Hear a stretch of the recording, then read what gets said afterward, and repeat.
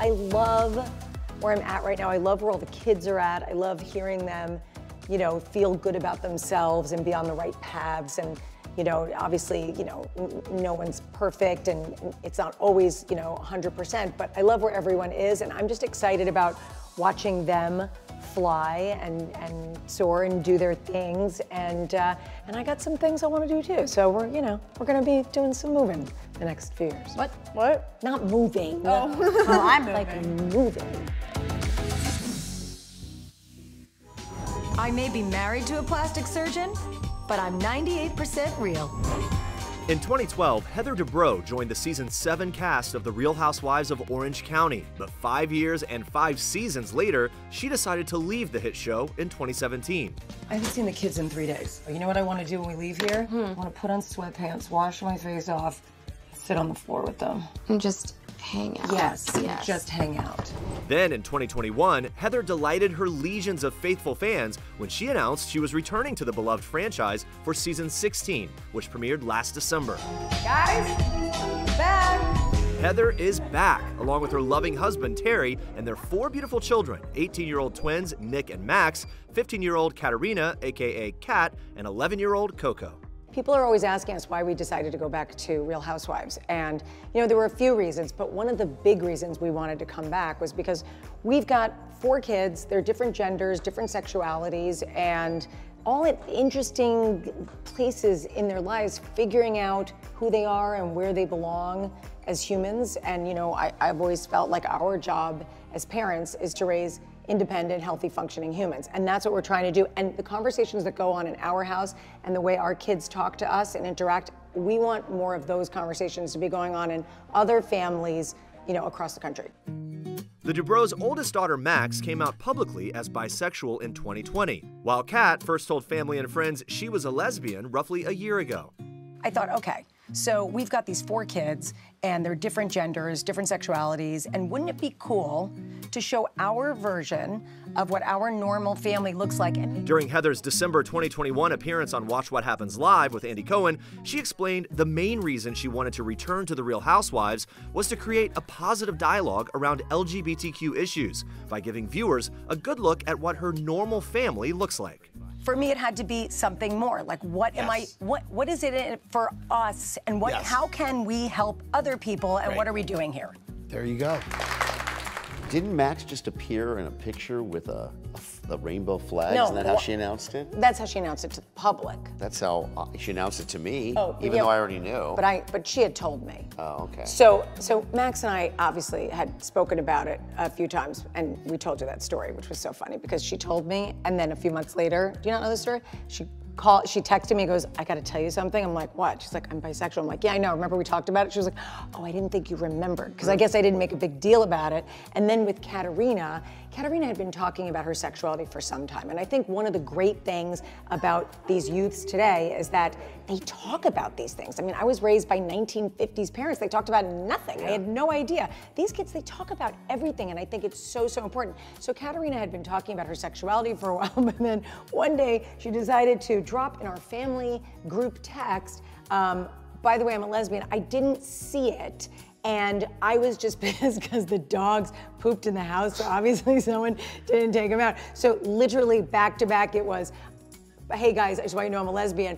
The dogs pooped in the house, WTF, that's what I wrote, and they have never let me forget that. All I cared about was creating an environment where they all felt safe, comfortable.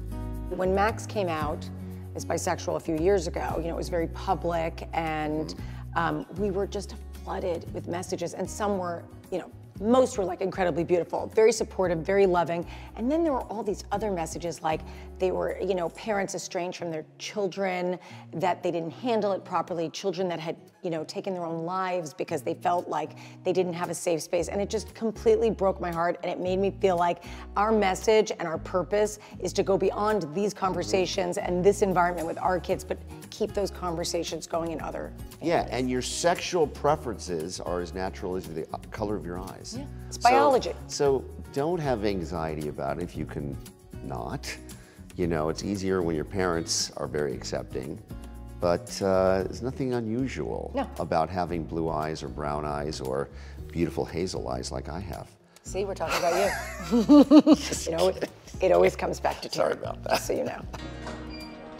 Obviously, all of our children are different. And even though, they're in the same household and the same parents, there's nature and there's nurture, and we can nurture the same way, but nature does prevail. But I have to say, all of them are really just good kids. They're very non-judgmental, very inclusive, and very supportive.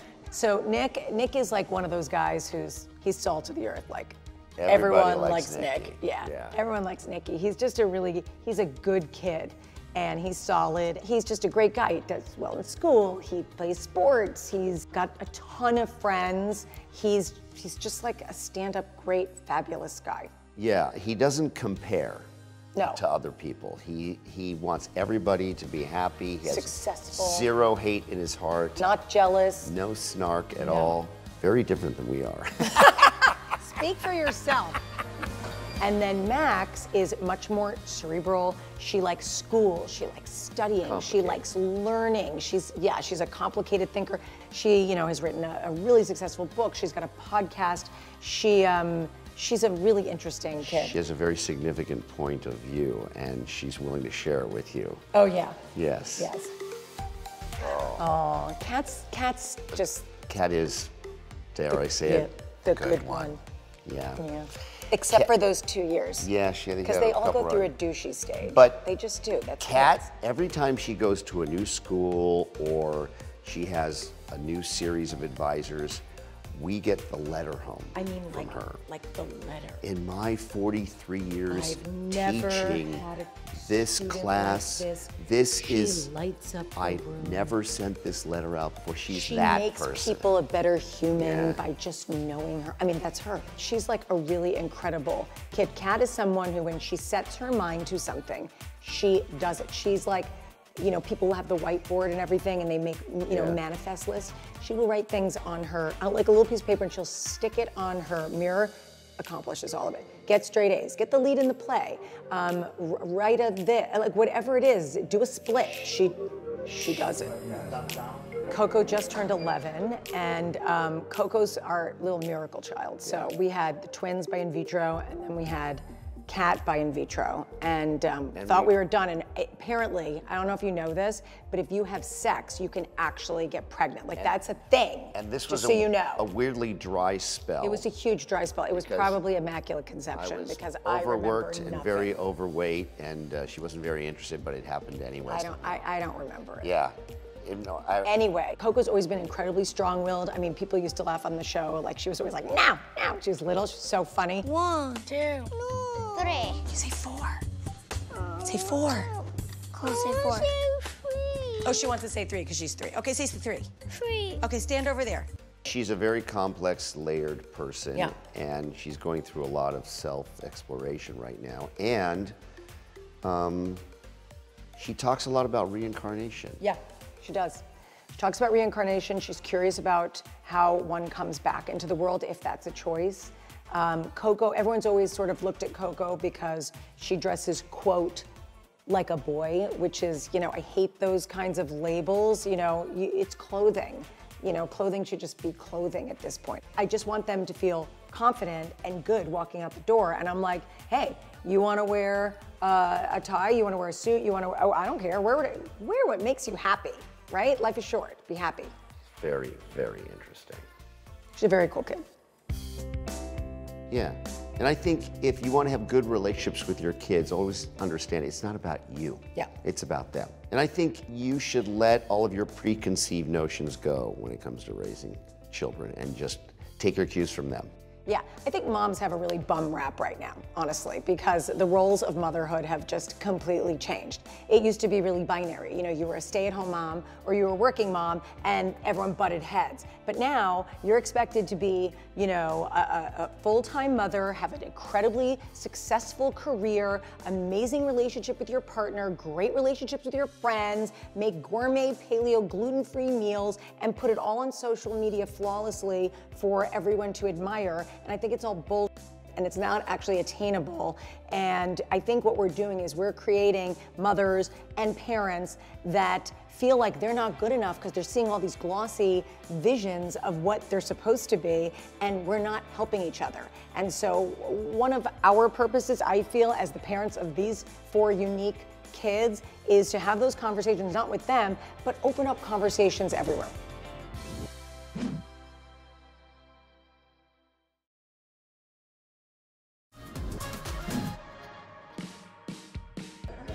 While Kat came out to her family and friends more than a year ago, the rest of the world will find out during this season of The Real Housewives of Orange County.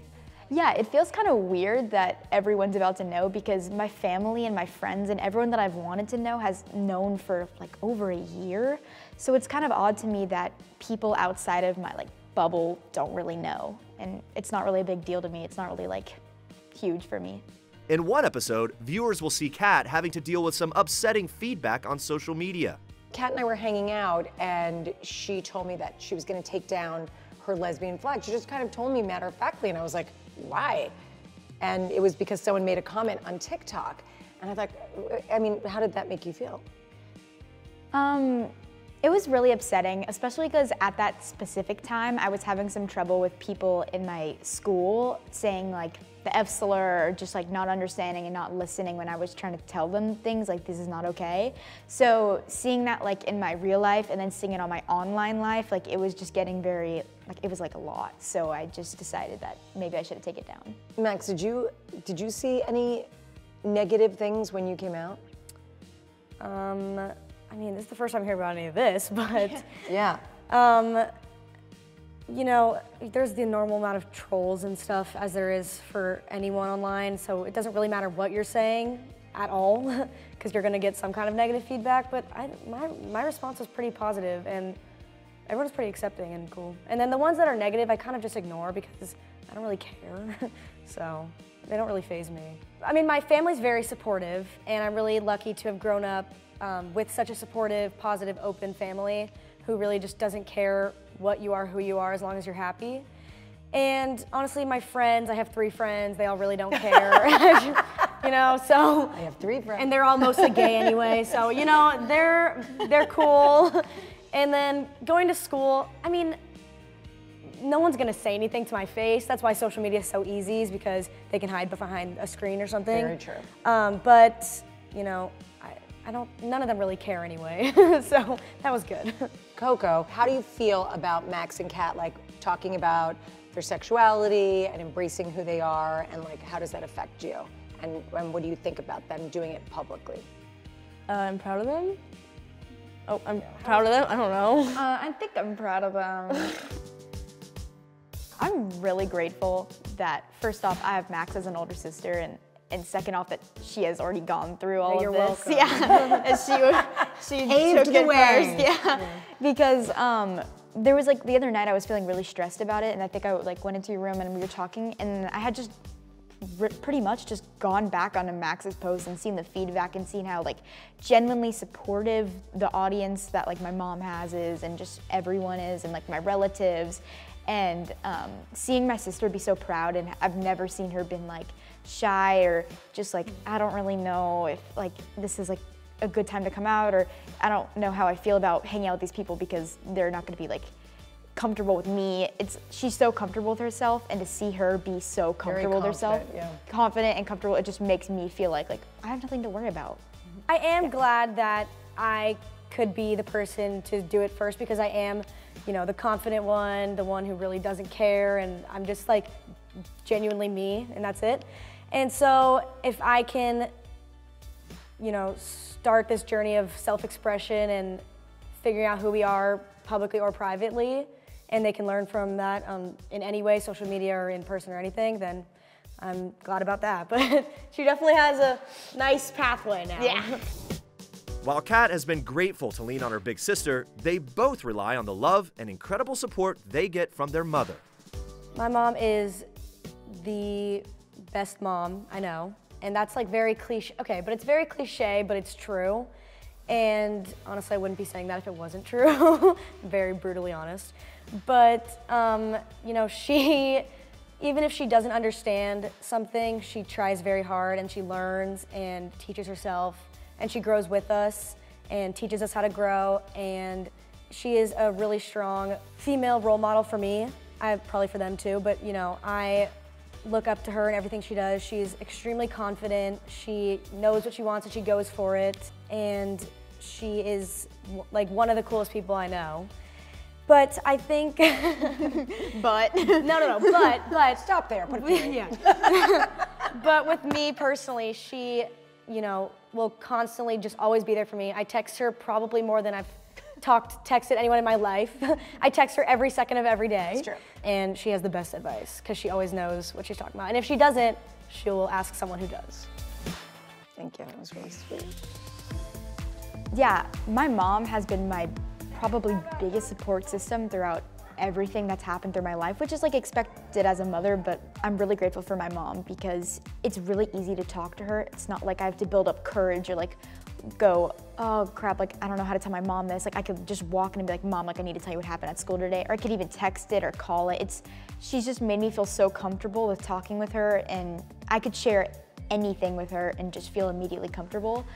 Like Max said, even if she doesn't understand what I'm going through, she will learn and she'll try to educate herself the best she can. She's asked me trillions of questions that really show she's cared. Like she's asked me about pronouns, she's asked me about sexualities. Anytime she's had a question, she's never been afraid to ask me, and that's made me feel so comfortable that anytime I have a question, I'm never afraid to ask her. And she always gives me the best advice.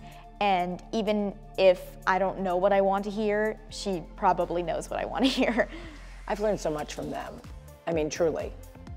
These guys are, you know, and obviously I don't know everything, but they've taught me a lot, and I appreciate that. Because you're a boomer. I'm not a boomer, Dad's a boomer. I'm I would 10 and a beg to half differ. years younger. Beg to differ. Not a boomer.